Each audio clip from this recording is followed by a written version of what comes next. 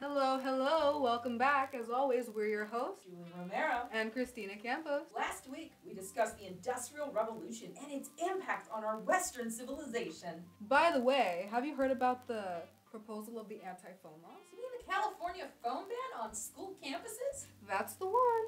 Jeez, who do they think they are?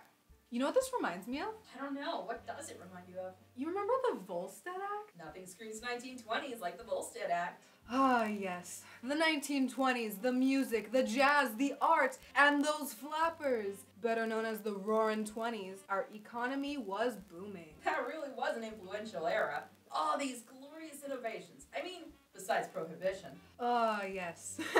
Prohibition. That thing that made its way into the Constitution as the 18th Amendment. You know, the Constitution, that document that's supposed to give us rights to the people. Well, the 18th Amendment actually took something away from us citizens. What is Prohibition exactly? Well, Prohibition is having something that's taken away from you. So, I had my phone, and my parents walked up to me and took it away? Well, then you have your phone rights prohibited. Oh no, anything but that. So in the 1920s, imagine this, but with alcohol. So I think the thing is here, a lot of people don't realize that back then, alcohol was actually a really big part of the culture. You know, partying, going out, swing dancing, jazz, it was all incorporated in the culture. And when you have one big thing like alcohol taken away, it takes away a really big part of that. A lot of soldiers had just come back from the war. This is like 1920s, only a couple years after World War I. And to suddenly come home, and then a couple years later be told, no, you can't. And it's so much bigger than this too, because it was written in the Constitution. So as you can imagine, people were fired up over this. Speakeasies were these underground places where alcohol was served.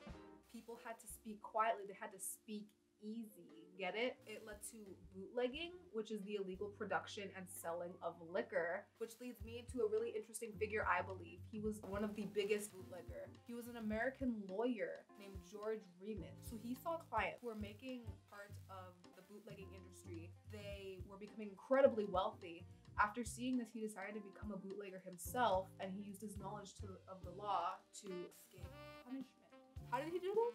Well, Mr. Remus actually found a loophole in the Volstead Act, which said that one could legally obtain alcohol from distilleries and pharmacies to produce bonded liquor for medical usage. He then would have the employees hijack his liquor and sell it illegally. His intelligence and cunning abilities earned him the title King of the Bootleggers. You know who else that reminds me of? Ooh, who? Al Capone.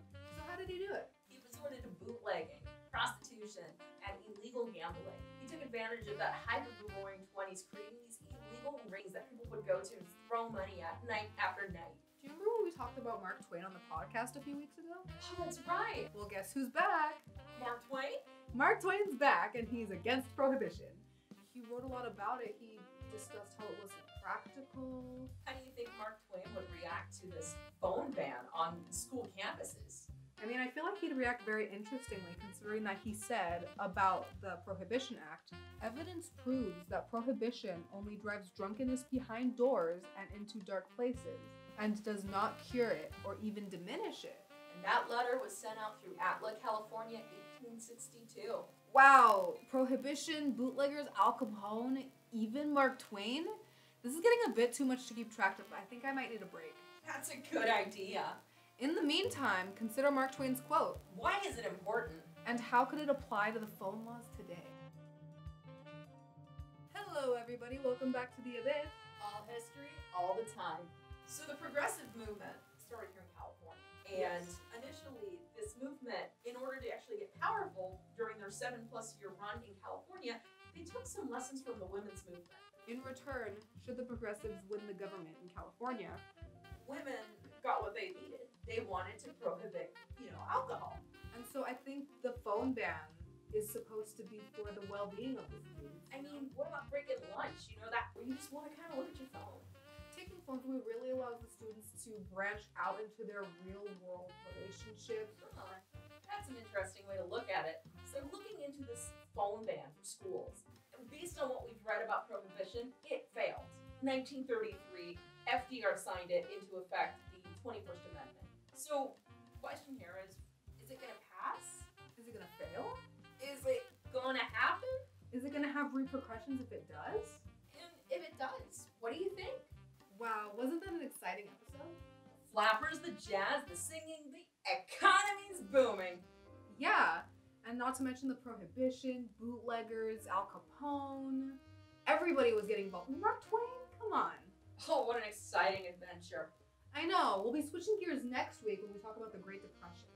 Great Depression, 1930s. The economy wasn't as booming, It was very slow, and there was less jazz. but one thing did come out. The end of Prohibition, 1933. FDR. So join us next week when we get into that. Tune in next week We'll be waiting.